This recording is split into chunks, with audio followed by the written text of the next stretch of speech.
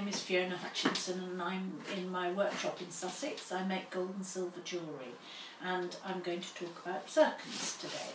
I'm showing you 3 different kinds of zircons here. This is a ring made with a yellow zircon, and this is a necklace, one of my triple necklaces, and this has got tourmaline at the top and then a zircon there and another one there. The brownie one is a zircon and the yellowy one is a zircon.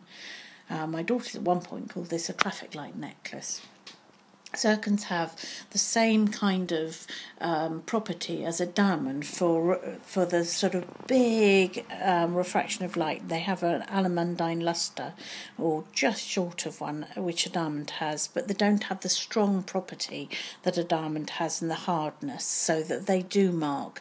So if you wanted a zircon, it's not the best ring to have as a engagement ring or something you're going to wear all the time, but they do come in some lovely colours, every colour under the sun, from the browns and the yellows that you see here and the greens right the way through to a bright turquoise.